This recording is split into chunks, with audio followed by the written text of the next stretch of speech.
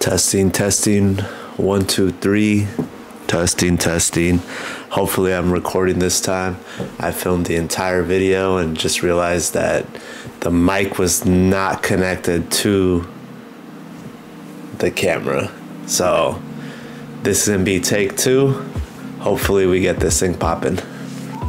Welcome back to the channel. My name is Mao. Today we're going to be talking about a special shoe that got restocked recently and we were able to pick up a pair. So shout out to Better Generation for having a quick and easy restock process and letting me cop for retail. Not going for much anymore, but today we're talking about the 2021 original release of the Dusty Olives. So they're bringing all those back. They're bringing back the Dusty Olives, medium curries, and then later this month, or not February, but later in March, they're going to be bringing back the Ugly Duckling. So I'm gonna go ahead and pick those up. I know I said I was done doing general releases, but that's what those are some of the pairs that I wanted for a long time. So we're just gonna go ahead and buy those, and we're just gonna keep on trucking. Nike's just been releasing banger after banger. I really appreciate them bringing back some of these shoes from the COVID era, since I wasn't gonna pay $400 for some Dunks at that time. Like, that was ridiculous. But getting back to the shoe, before I go off on the tangent, I got them right here. We're just gonna put them off to the side. We're gonna take a look at them.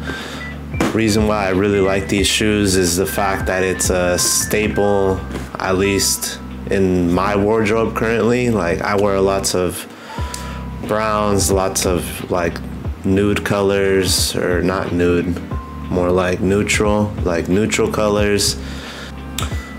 The reason I believe that this is a staple in any wardrobe and not just mine is the fact that it has such a good blend of colors. You got your brown, pro gold, and what's the other one? Dusty olive.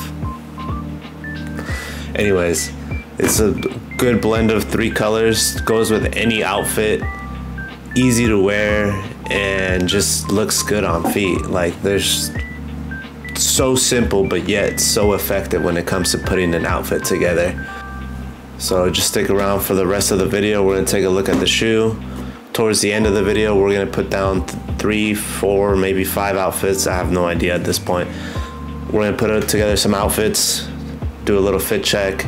So make sure to stick around. Make sure to like, comment, subscribe. I'm gonna just kind of be making these videos, try weekly. We'll see. But anyways, let's just get into the shoe real quick.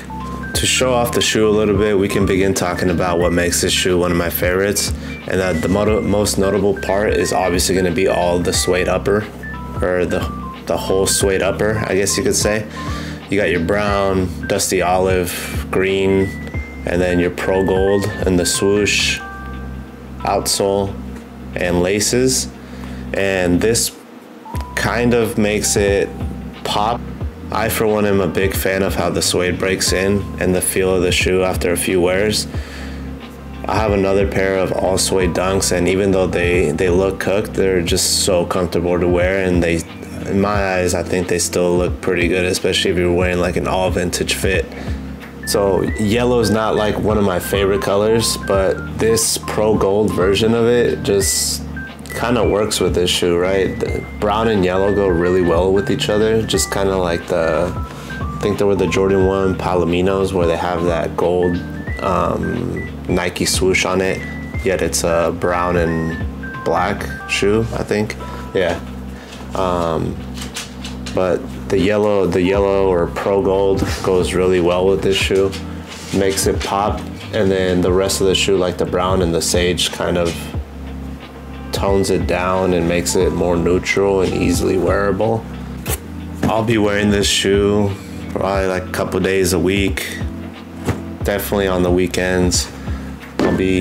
This is kind of what I've been looking for as far as a daily driver in a shoe, is something easy to wear. I can wear multiple items, multiple like spring colors, summer, since we're kind of headed towards that way.